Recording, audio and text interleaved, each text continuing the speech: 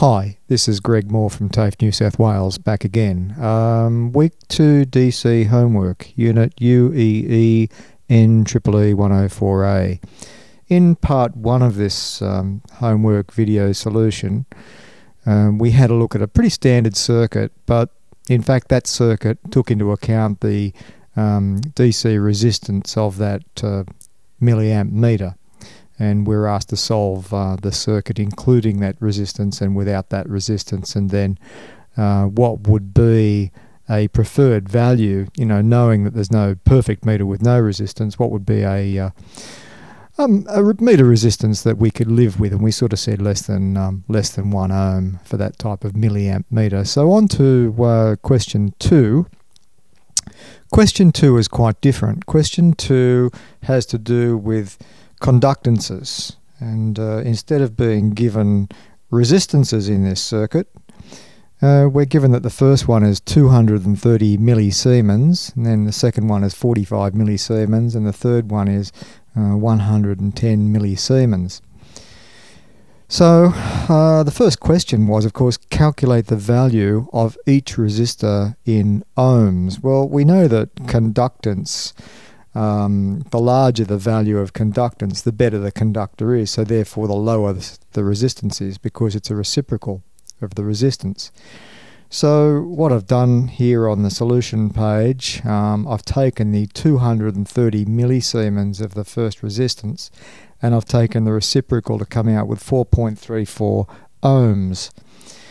And I've taken the second conductance, which was 45 millisiemens. Again, I've taken the reciprocal to get 22.2 ohms. And then I've taken the third one, which was 110 millisiemens, reciprocal of that, 9.09 ohms. So you can see there, like I said, the larger the number of the conductance, even though we're in millisiemens, 230 millisiemens is much bigger than 110 and much, much bigger again than 45. So the 230 millisiemens worked out to be the lowest resistance value. Then that was the value of each resistor for part A, so we only had to write those down. Now there was a fourth one, because the meter told me that it had 2000 millisiemens, which is a much larger number even than resistor 1.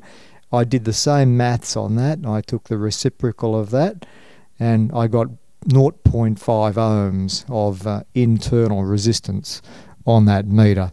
So I've also written that down. Even though it didn't really ask me for it, I included that as a resistance because I remembered what we'd done in part 1 of the homework. Question B, what is the total resistance of all 3 external resistors? It's only asking me for the external resistances. I've added those up here. You can see 35.53 ohms. I think I can probably put a bit of a circle around that there so that we know what we're talking about, because we're going to be using that, I think, again later on in the solutions. C, calculate the resistance value of the wire conductors. Oh, this is interesting. Oh, look, just before I do that, I'm just looking at my notes here. I included, I put an arrow next to R3 to show what those 3 external resistances were at 35.53, but then there was one below that, and I'll just put a line under that, 36.03, and of course what I've done, I've added on the extra 0.5 ohms, and I guess I've done that at that point in the solutions, because knowing that, possibly this examiner is going to ask me something about that later on. So then next to the 35.53, I've written that, in fact, that is just the external resistors there. So part C, the wire was given to us at 45 Siemens per meter, and we had 0.33 meter. Now do not fall for the mistake of going, and I'll write it out here, do not fall for the mistake of going 0.33 times 45 Siemens. You can't do that. So I'm going to put a great big line through that and a big X at the end. Do not do that. Because you're working with a reciprocal, and you know that 0.33 of a metre is 1/3 of a metre. We don't have to take the reciprocal of that and just call it 3. So we've got to do 3 times 45 Siemens there, and then we can convert that back to a resistance. Or alternately, why not just, and that's what I've done here, I've looked at the 45 Siemens, I've gone 1 on 45, which we'd already done up here as well, to get 22.2 milliohms, and then I'm talking ohms and a fraction times 0.33, giving me 7.33 milliohms, and I'm going to put a tick next to that because that is the correct way to do it. Part D, calculate the total resistance of the circuit. So this I guess is going to be with the wire in the circuit over here.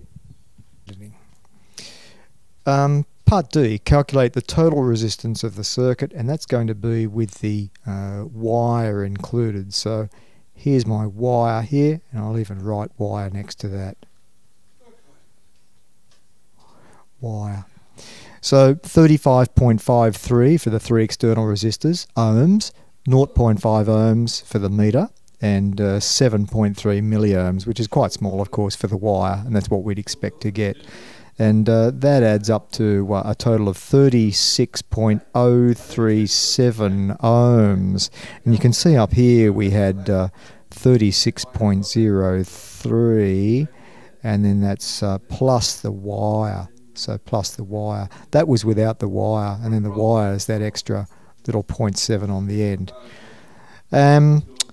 Question E, what should be the circuit current then? Well, that would be including all of that total resistance of the circuit.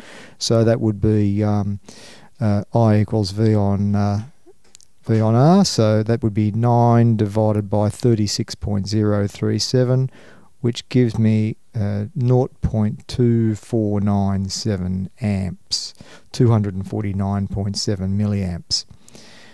Question F, does the current meter have any resistance? Of course, yes, and there we've got a tick next to that, and I had solved that earlier on, as I said. That was 0.5 ohms, and I did guess that we were going to be asked something about that down the track. Question G, did you include the current meter internal resistance, R subscript int, in your resistance calculations? Well, again, I've written yes here, I have included that. So I guess if you've answered no for that, you should be thinking about why you didn't do it, because it certainly has got some internal resistance, just like we saw back in part 1 of the homework question. H, determine with maths, so do a calculation here, the proper current flow in the circuit without the meter connected in series. So we need to now get rid of that 0.5, and here it is here. I'll just put a box around it. 36.037 ohms minus 0.5, giving us 35.537 ohms. Divide that into our 9-volt supply, and then we're going to get, and that will give us over here the current without the meter, 253.2 milliamps, and I put a nice big loop around that. So on to part I. Determine the proper voltage drop across each resistor without the current meter connected in series with the circuit. So we've just worked out the circuit current without the meter. That's at 253.2 milliamps. So I have to, you can see here, VR1, VR2, VR3.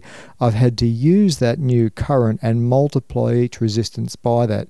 So the 4.34 ohms has 1.0988, excuse the mess there across it. The 22.1 ohms had, when multiplied by that new current, had 5.595 volts. And the 9.09 ohm resistor multiplied by that new current had 2.301 volts.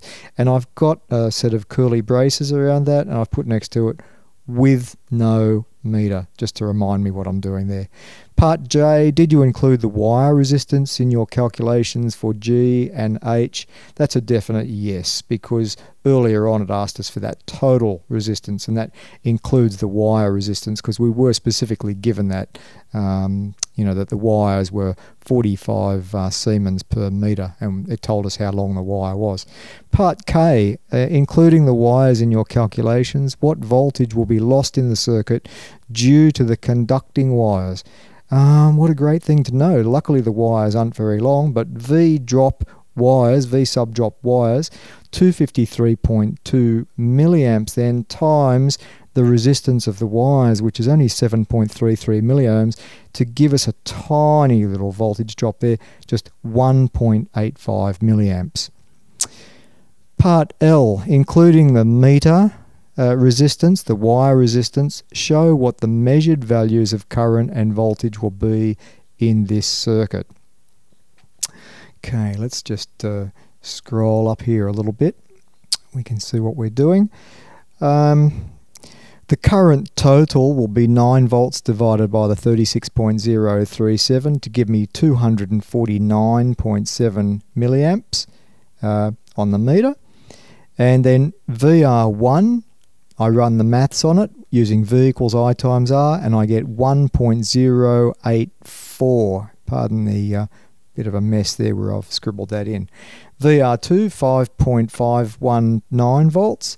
VR3, 2.27 volts. And V meter, it looks like 1248 millivolts there, 1.24 volts.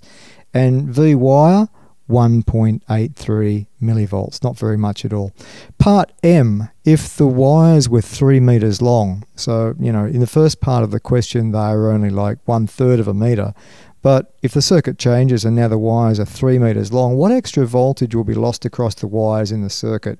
So I had the 22.2 milliohms per meter, and that was because we had 45 Siemens, and the reciprocal of that is 22.2 milliohms. Multiply it by 3, 66.6 milliohms, and then I can run the maths on that, and it seems that we're going to have 16 millivolts of voltage loss in all of that wire. But it said compared to the original circuit. Well, in the original circuit we had 1.85 milliamps, so I minused that from the 16 milliamps, and I've just rounded it up there, and I've said, so say approximately 14 millivolts of extra voltage loss in the circuit. So there's not a great deal of voltage loss in that circuit, even with 3 meter long wires. So there was a fair bit of new things to think about in that part of the homework, because although we'd done conductance in class, it's not till you actually have to sit down and do something with conductance and be asked questions about what's it going to be when the conductance changes to this, etc., that you really have to, get your brain around thinking in conductances and reciprocals of resistance and vice versa. All right, I hope that helped, and that's part 2 concluded then of week 2 homework. Thank you very much.